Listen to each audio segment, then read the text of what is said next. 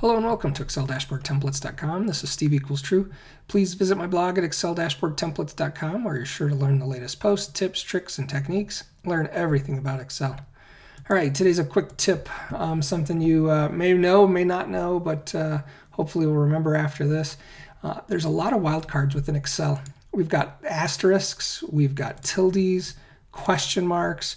Anytime you're searching for those and you want to find them or find and replace them, it can be kind of a bear to find. So let's do a Control F, and you can see where I've got the Find and Replace dialog box. And if I do the star or the asterisk and I hit that, you see how it found one on the first. And oh wait, now it's finding a tilde.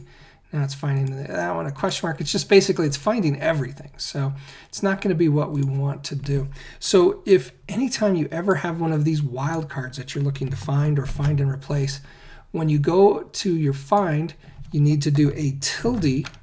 That's the shift single apostrophe up by the number 1 on your keyboard, so above the left tab. So do a tilde and then do the asterisk. If I do that and do find next, you'll notice it finds it on number 12. It finds it on number 1, 2, 3.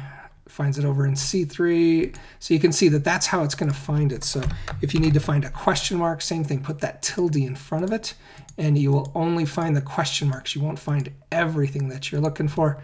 Finally, same thing with tilde. To find a tilde, you need to do 2 tildes. So you need to put a tilde in front of it, and then what are you going to find? So this is saying the tilde essentially says the next character I want it as an absolute value. Don't give me a wild card. So you can see if I do find next, you can see it works for the tilde as well. If you don't do that and you just look for the tilde, it actually will probably jump you to the bottom right hand corner of the entire spreadsheet that you have. Once again, this is Steve equals True. Please visit my blog at ExcelDashboardTemplates.com and also consider subscribing to my video channel so you're sure to get the next post delivered directly to your inbox. Thank you.